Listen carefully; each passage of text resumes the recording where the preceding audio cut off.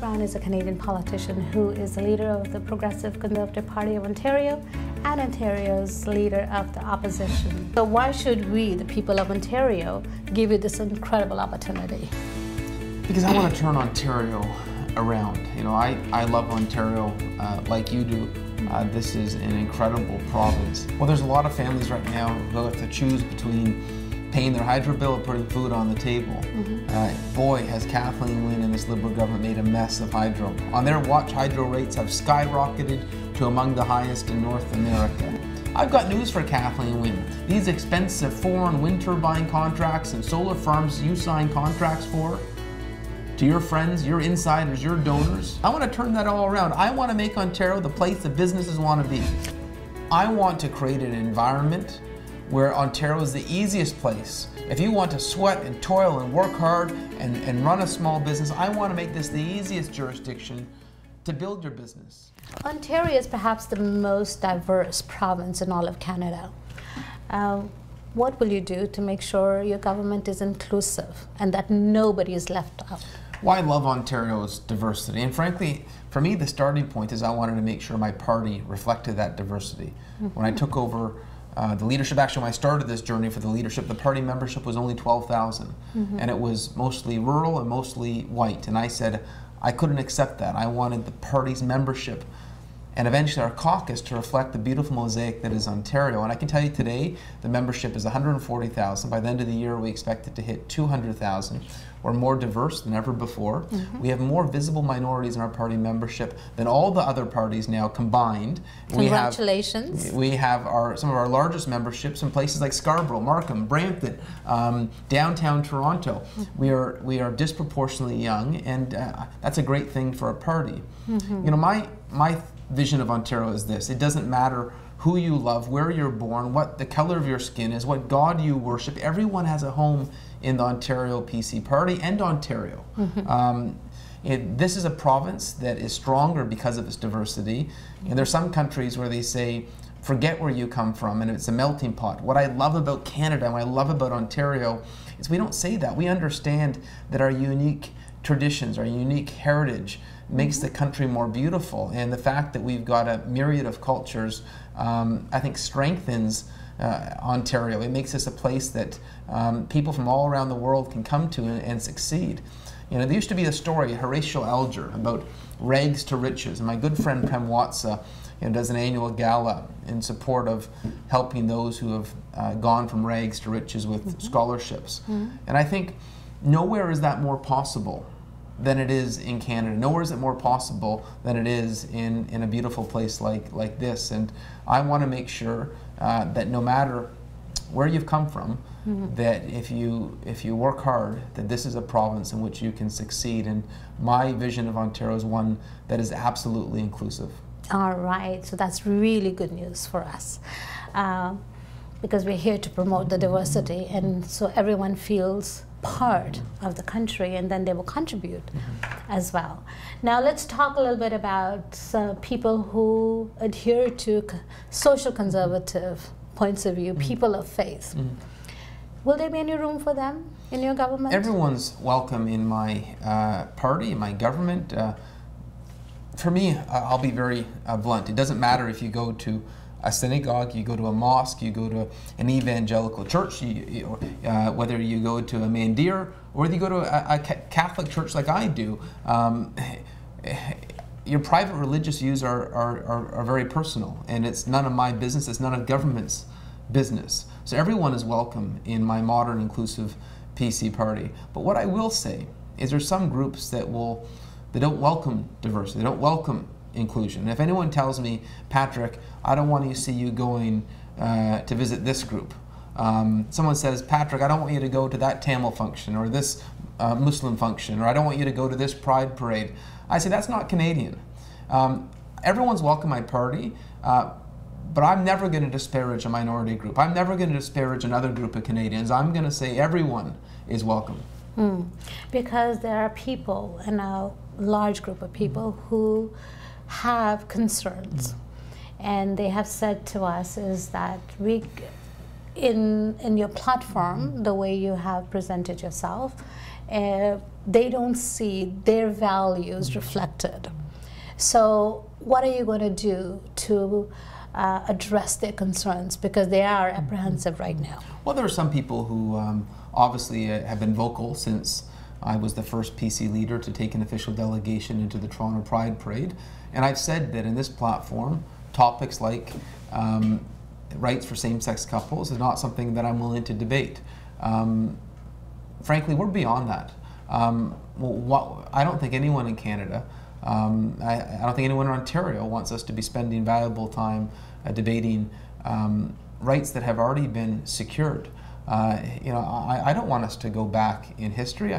I'm glad that we're at a point where we have marriage equality, where, and frankly, it's none of government's business who you love. If anyone can't support me as a candidate because I support equal rights, because I support marriage equality, then so be it. I have to be honest to myself.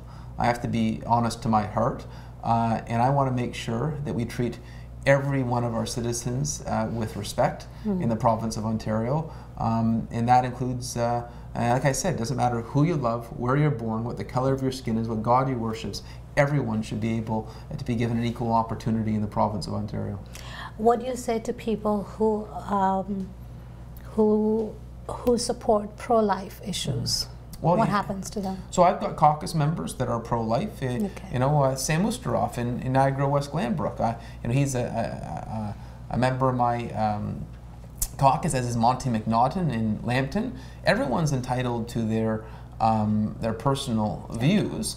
But what I would say, I'm not revisiting the abortion issue. I support a woman's right to choose. We had a recent debate on having bubble zones around abortion clinics so that women are not harassed. And I think it's important to protect the rights that women have fought for. That's not an issue that I'm interested in revisiting. I want to focus on the bigger issues facing Ontario, which are creating jobs again, lower hydro rates, ending the ethical lapses that have been breached. But I will say, sometimes we get caught up in these old debates that are long over. No, it's not the debate that people are concerned about. They just want to make sure that their values or their points of view are respected. For example, under the current Liberal government, we're talking federally, there's one point of view. And if you have another point of view, well, you're not welcome. You can't even be a part of the caucus, or you're not even allowed to be a member of the party, which is not a good position to have, because people have all kinds of points of view. And it's all about choices, right? Whatever choice people may have, they may choose a certain point of view, and that's their right as Ontarians or as Canadians. And then there are people who adhere to another point of view, and whether we agree with it or whether we don't agree with that, we have to be able to respect that. Well, the beauty of democracy is you're allowed different points of view. And, yes. I value our democracy, but if people want to know where I stand, and I think it's important that I am an open book, I want everyone in Ontario to know that my focus is on fixing Ontario's economy, getting this province, which is fundamental, getting this province back on track, and I support the rights. I support marriage equality. I support the civil rights that have been fought for and garnished, and I will always protect any minority group in Ontario from there are different moments where different groups face persecution. I can tell you there are a number of occasions I've worked with cultural communities that have faced real challenges in Ontario, and I'll go to bat for them. Yes. I think that's the job of the Premier of Ontario, and whether if there's any Ontarians that are going to disparage, whether it's new Canadians, francophones, whether it's those members of the LGBTQ community, I find that distasteful, and I will always stand up for every Ontarian. I don't want to see any Ontarian disparaged or attacked or diminished because of who they love, where they're born, what the color of their skin is, or what their faith is. I want to make sure that every Ontarian is treated with respect, that every Ontarian is given the same equal opportunity to succeed. And that is the Canadian way. It is. That's one of the reasons why I chose Canada. Of all the countries I could have chosen to immigrate to, I chose Canada, and I'm still here, and I want to be here. And it's an amazing country. Absolutely amazing country, and we love it. But there are some people from especially the Christian community who feel that they don't have a voice anymore. They experience you know, all kinds of obstacles. I'm not going to use the word like persecution, because we're not there. But they do feel obstacles. For example, if they want to get something done, if they happen to be Christians, it's like, okay, we don't even want to talk about, you know, don't even mention the name Jesus. Or when it comes to Christmas, we're not even allowed to use the word Christmas. It must be a happy holiday.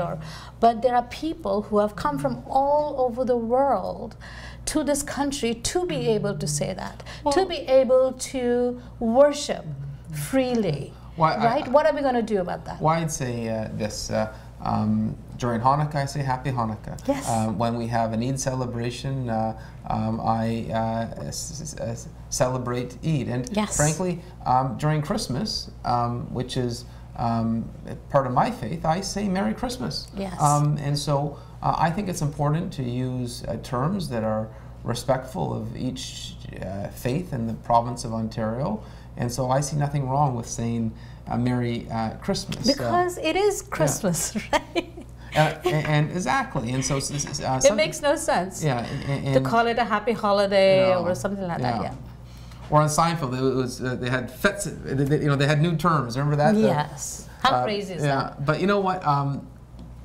I think the beauty of Ontario is we all want to be respectful of each other's faith and learn about each other's faith. And what you find, the more you learn about each other, the more beautiful you realize that our respective ancestry is.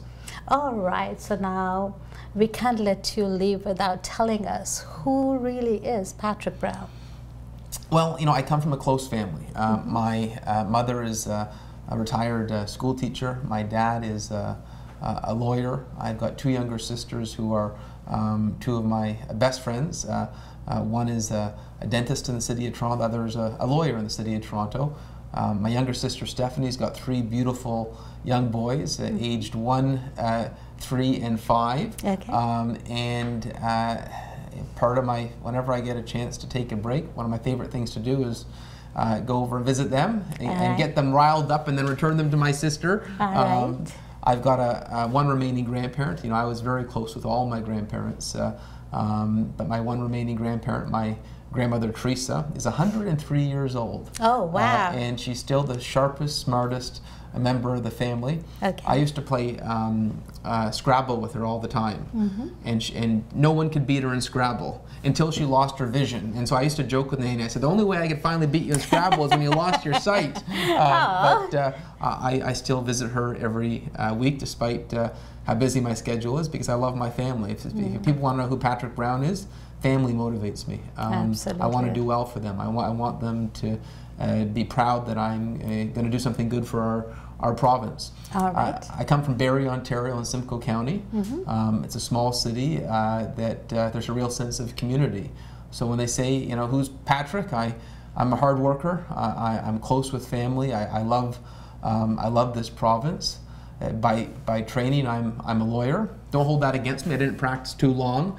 No, I don't hold. I have high respect for lawyers. I'm a daughter of a lawyer. There you go. And I love sports too. I've grown up playing hockey. Yes. I love running. I love the outdoors. I love every corner of this province. I've fallen in love with this province, whether I'm visiting remote corners of northern Ontario, whether I'm attending cultural functions in downtown Toronto. There are so many beautiful parts of this province, and the more I travel in this province, the more I fall in love with it. Favorite foods? Well, you know what? One of the great things about Ontario is that you have so many different foods, and I fall in love with foods from almost every different cultural group. You know, let me give you an example. in the Filipino community, there's a dessert called halo halo, and I love it. Okay.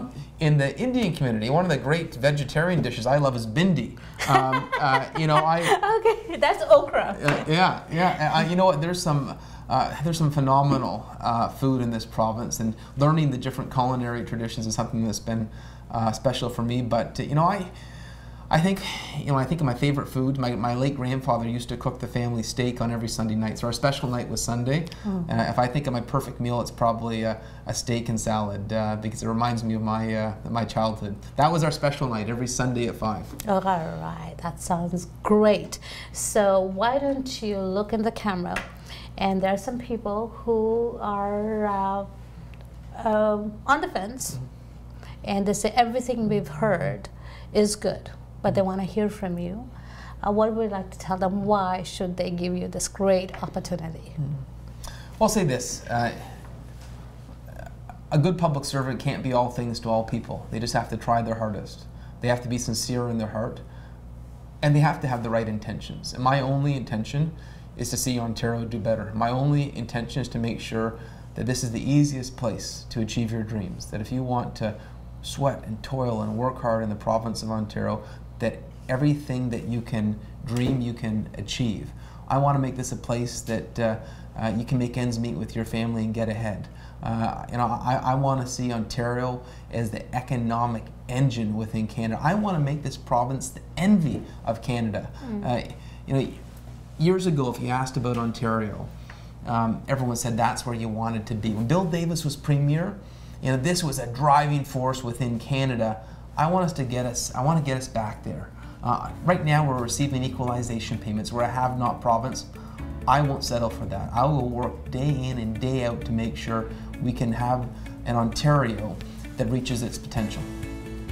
All right, so there you go. You've heard from his own mouth the things that he plans to do for all of us in Ontario. And this is a change that we're all looking forward to, and we need it. So I know you're going to give Patrick an opportunity.